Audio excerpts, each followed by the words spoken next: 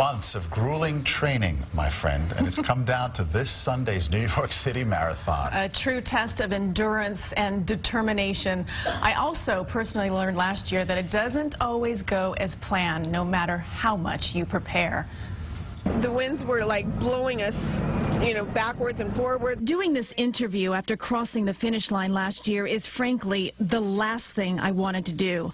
I was furious the race didn't go my way. Severely dehydrated, disoriented, and unstable. When I saw Kristine coming through Harlem, I could tell something was wrong immediately. She was multiple shades paler than she typically is, and her eyes really weren't there. They were sort of rolling in her head. A kind race volunteer ran next to me for a bit.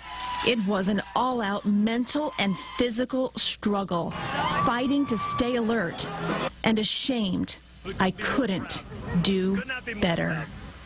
I can't explain the emotional tug of war, feeling the support of unconditional love from those closest to me, yet the sheer disappointment in myself. That was my post the day after the race. I wrote it sitting in my bed, still very emotional.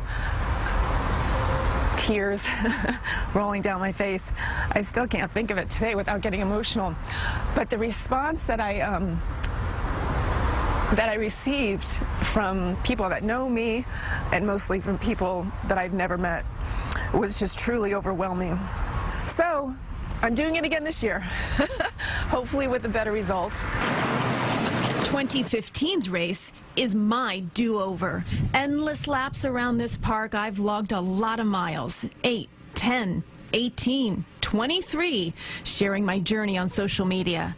I've learned there are no guarantees, but that's not what this is all about. It's the amount of training, it's the amount of dedication, it's the purpose of seeing something through. And really, I think it's a metaphor for life. How determined are you?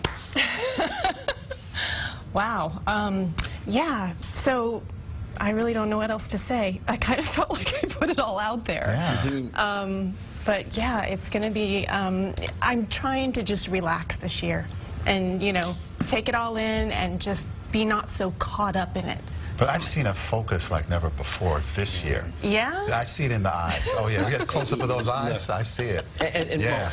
I was there at the finish with KJ last year. Lonnie, there's the photo Let me just tell you something. I have never been more proud of a colleague. I mean, she was gutting it out. I mean, she was gutting it out. She never quit. She never quit. And Dana was there, too. Dana's in the studio. You can't see her, but literally, people thought Dana was running the marathon, too, because they were running next to me saying... But really, it was quite a feat. And, friends, family, they get you through it. Yes. They do. Good luck. Thank you.